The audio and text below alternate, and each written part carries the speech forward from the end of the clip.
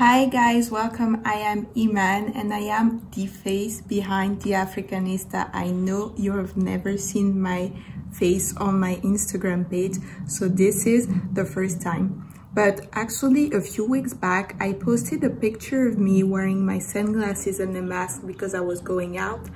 And I did receive a lot of messages and compliments on my skin.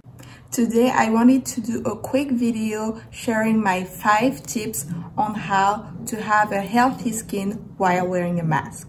Quick apology from me, I am not a professional at filming whatsoever. This is my first ever video here, so I'm filming on my phone in selfie mode. So I know it's not professional YouTube level you're used to, but please bear with me, and I know it's going to be some valuable information, which is why I'm doing it.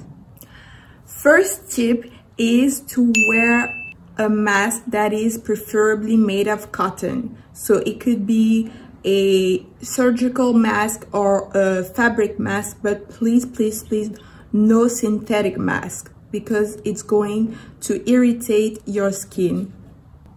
Tip number 2 is to wash your face with a gentle cleanser, and I repeat, a gentle cleanser. I know here in Africa, because yes, I live in Abidjan, Côte d'Ivoire, people tend to use soap on their face. First of all, soap should not even be used on your body if you have some type of sensitive skin, or even if you have oily skin. Soap will delipidate your skin. You don't want to be using soap. Personally, I use a micellar water because it is a quick and easy way to cleanse your skin, and it's non-rinse, but any other type of cleanser, of gentle cleanser will do. You just have to make sure it is adapted to your skin's need. So for example, if you have oily or acne prone skin, you get a purifying cleanser. If you have sensitive skin, you get something that's going to be soothing. And if you have dry skin or atopic skin, you get something that is moisturizing and nourishing. Tip number 3 is to use a skincare product that is adapted to your skin needs. It's very important. And also for my people with oily skin and acne prone skins need to be moisturized. I don't want to hear, I don't wear a moisturizer because sebum will do. That is not true. Please, any type of skin, use a moisturizer. That's very important to keeping a healthy skin.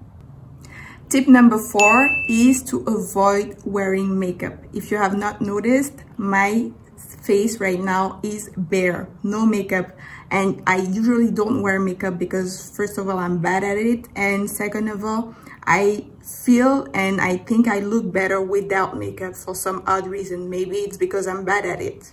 So I'm not saying for those of you who wear makeup, who are going to work and feel like they really need makeup, or just because they just like wearing makeup, I'm not saying don't wear any makeup. I'm just saying be very light with the dosage, be very light with the number of products you're using. Just try using the bare minimum, because wearing makeup is going to suffocate your skin and you're adding the mask to it, and it's even more suffocating, and your skin needs to breathe.